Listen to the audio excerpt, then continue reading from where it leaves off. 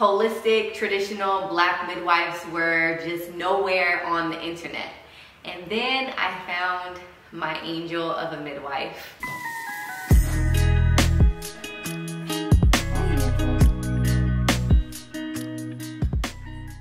Having a midwife was literally the best decision that I could have made for me and my family. And I just remember being in that position of being pregnant and not feeling like an OB was the right route for me. And I just wasn't feeling it. I went to an OB, it wasn't very personable, it wasn't in alignment, it didn't feel good, it didn't empower me. And I didn't know what to do. Like, scrolling through Instagram was a fail. I felt like a lot of the midwives were in Atlanta. Google was a fail. Holistic, traditional black midwives were just nowhere on the internet. And then I found my angel of a midwife. So I have some questions written down. So somebody asked, what is it like to have a midwife? Having a midwife is like having one-on-one relationship with a girlfriend, a mother, an auntie that is medically certified to take care of you while you are pregnant. So you have the best friend motherly aspect and then the certified aspect in one. Having a midwife is like having somebody who you can call at any time, even though, I mean, and mind you, I'm gonna speak from my midwife experience because I had the best midwife in all of the land, okay? And I know not everyone has the midwife experience that I had. You feel the one-on-one treatment because of the exclusivity of midwives and you choosing each other. It's like a marriage, okay? It's like having a midwife is so essential to starting a family or cultivating a family. Choosing the right midwife is one of the most important decisions I could have made in starting a family for the first time, just because a midwife is somebody who can be with you forever. Midwifery is much different in my perception of the traditional OB or doctor relationship because a midwife becomes a part of your family. A midwife also helps change and guide the trajectory of where your family is going in the way that you start life and the way that you raise your children, just the tradition that you go back to. If I didn't have Rashad as my midwife, I don't know if I would have even had the birth process that I had, just because she was so supportive of everything that I instinctually already knew, but she just affirmed everything that a lot of people try to deny of having a natural birth. And she just affirmed, like, this is what we do, this is where we come from. I'm a 4th generation midwife. These have been passed down to me through word, through song, through dance, through praise, and this is nothing new. Like, whatever you're thinking, whatever you're feeling, is things that you're remembering because these are things that come from your bloodline. And I think I had a different midwife experience just because we did have an unassisted birth. But just for the simple fact that postpartum, my midwife would be at my home. A midwife would bathe, help me bathe and take my postpartum bath. My midwife would cook for me, bring me all of the treats that she'd be bringing all of her postpartum families, toddlers, the garden. It's just a different type of level of care. So having midwife is like having a motherly figure take care of you and guide you, who is also certified. And although she is a 4th generation midwife and this has been passed down to her verbally, physically, being there, also is certified and has gone to school and has worked very hard to be the skilled midwife that she is today. So the next question is, when did I find my midwife? So my pregnancy journey was very interesting because I was not trying to believe that I was pregnant and I was pushing it off, and I had missed a certain amount of periods and I was like, okay, let me just take this test. I found out that I was pregnant actually on my birthday of 2020. I'm scared. Can you tell I'm procrastinating? Yes. That's why I said come on. Okay. So. It is a divine day. It is August 18th, 2020 at approximately like, what is it, like 9:30? Probably 9:36. You got your phone? Mm-hmm. 9:30. 9:30. See, I just know. Mm-hmm. He a little iffy. Mm-hmm. I have to pee really bad, so I'm trying to hurry. Do not hurry with this, please.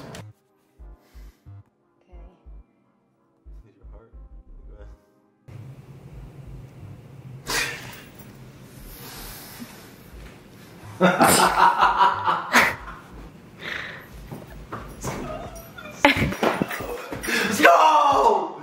Let's go! And I didn't see a doctor, period, until October 12th, 2020.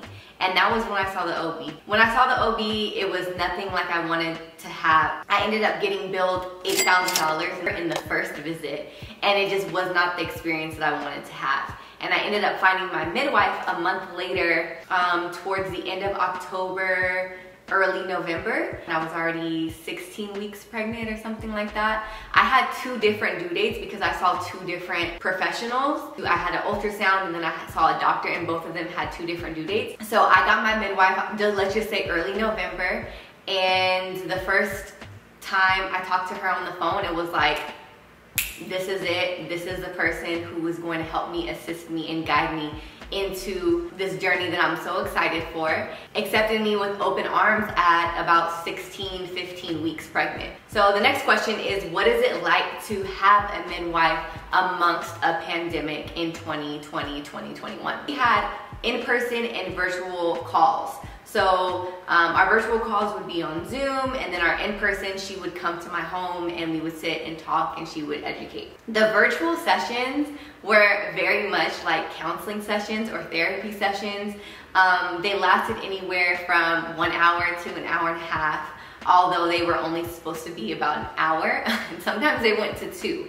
But my midwife always held space for us because this was the first time that we were embarking on this type of journey, having a midwife and doing things in a completely different way than a lot of people in our family. So she was patient enough to answer questions, to affirm to us different things that we can do, ways we can bond, as well as breaking just fears generationally, or birthing fears, or just family fears, and she really poured love into us. I'm so grateful for that because unlike the OB visit that I had, it was just very black and white and in and out. Through our virtual and in-person appointments, it just really cultivated a relationship of trust, of understanding, and just kind of being friends, to be honest. One thing, this is kind of off subject, but one thing that was really troubling to me was I know somebody who gave birth in a hospital, and she said she kind of felt physically violated just because different people would come in, check her vaginally, and it was like she's never seen these people, she doesn't know them,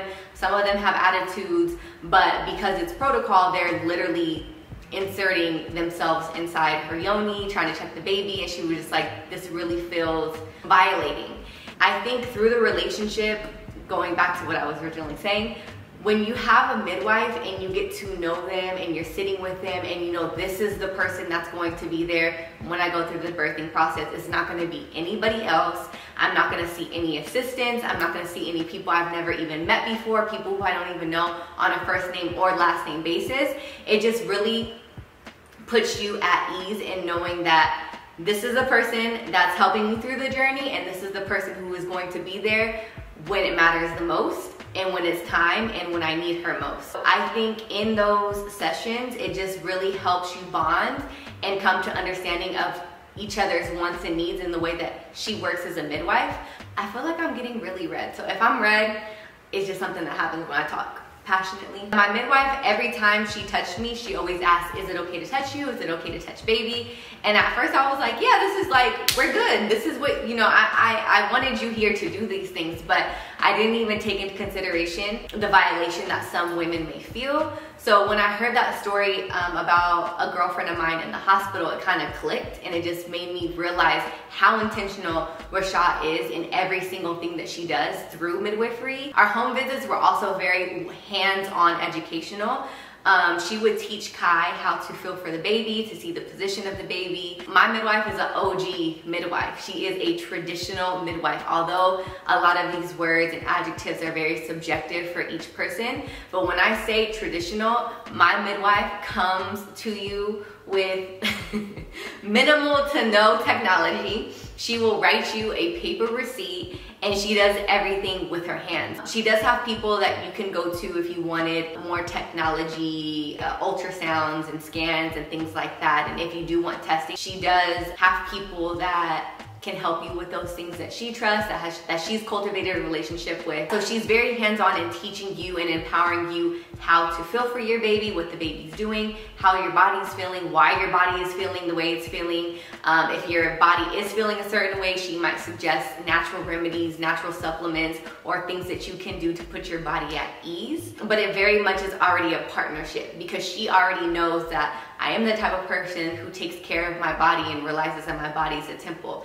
She knows that I stretch, she knows that I meditate, she knows that I work out, she knows that I eat clean. So because she's holding me accountable in that space, she can also tell me, hey, these are some natural supplements that you can take, or these are the foods that that your body is craving, or your baby is probably craving. And together we work in tandem to create the most peaceful birthing process, as well as the most comfortable birthing process. My midwife also offers other services as well. If you're looking for lactation, or I don't remember the categories, but there are a lot of add-ons that you can add on to your midwifery package. She even offered baby concierge packages to where her assistant would curate a list of baby products that would be great for you based off of your needs and your wants. Say you are wanting baby brands only from small businesses, she would curate you a list of necessities of things that you would want based off of brands that were only small businesses.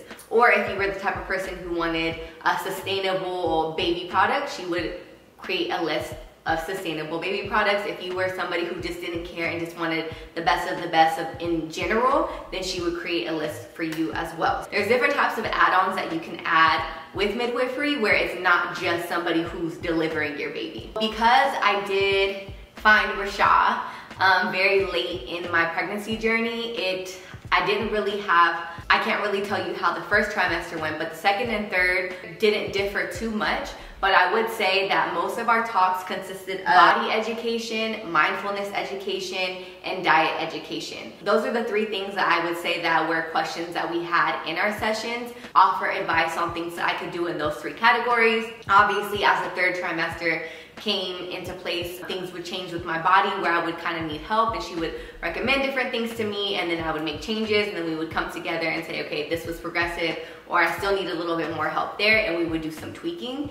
Towards the end of my pregnancy, we went from every other week to every single week. And if I was in the same state as my midwife, it would have been in-person house calls on a weekly basis. And last but not least, what is the birth plan with your midwife?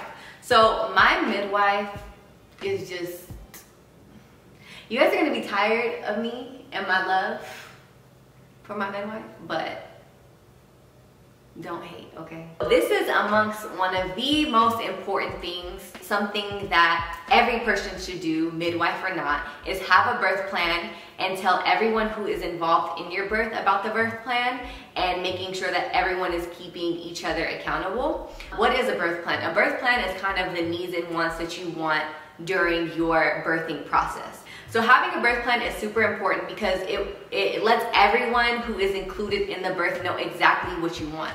In hospital births, I know a lot of people can be very pushy as far as epidurals, certain IVs and things like that. But when you do have a birth plan and you have somebody who is advocating for you when you're going through the birthing process, whether you're having an easy birth or a birth that is much more challenging, it is something that is on paper where somebody in your whoever is in your corner can say, hey, I know this might be difficult for you right now, but you can push through this. This is your plan, and I know that you can do it. Or in the cases when you have random nurses or a different type of doctor who is coming in and helping you at the time, it is something to let them know what your wants and needs are for your birth process. Now, in having a midwife, the birth plan was amongst one of the first things that was just kind of put in the back of our heads of what we wanted our birth to look like. She gave us different examples of, do you want music in your birth? Do you want to give birth in your bed? Do you want to give birth in water? Do you want to give birth in your tub? Do you want certain things around? Do you want flowers around? Do you want an altar? Do you want a candle burning? Do you want something symbolic of your indigenous background? One thing that she mentioned is people will take land from wherever their home is. Specifically, indigenous tribes take land from the reservation and put it under their birth tub, and so that they can give birth on sacred land, which I think is the most beautiful. I'm getting chills to give birth on sacred land, which is, once again, one of the most beautiful things that is something that you don't necessarily think about when you are not brought up in a home birth type of community. So planting these little seeds in us of what we want our birth to look like just made us really excited, because that's not something that you really get asked, or that's not something that we were asked when we did see the OB. So from there, our thoughts kind of ran wild and what we wanted and how we wanted our son to come earthside. What are some of the things that we wanted him to see or to smell or to remember when he came earthside? And I know some of y'all are probably like, he's a baby, he's not gonna know, he's not gonna know.